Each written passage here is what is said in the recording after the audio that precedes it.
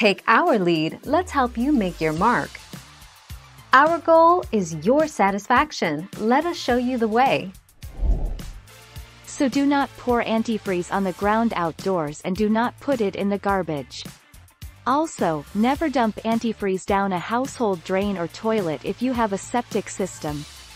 If you're connected to a municipal sewage plant, check before dumping antifreeze down a drain or toilet.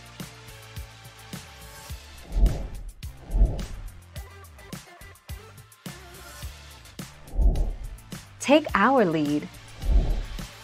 Ethylene glycol can also enter the environment through the disposal of products that contain it.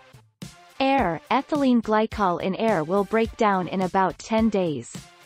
Water and soil, ethylene glycol in water and in soil will break down within several days to a few weeks.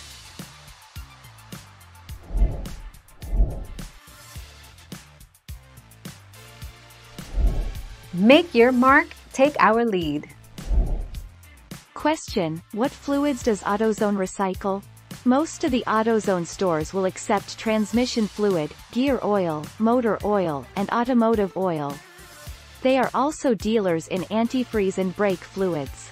All these are hazardous waste that many recycling facilities do not accept.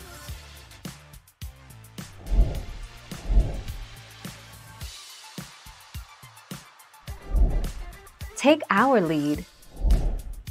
Every 30,000 miles. A typical mechanic will recommend changing coolant every 30,000 miles. But many will tell you, changing the coolant is not even on their radar.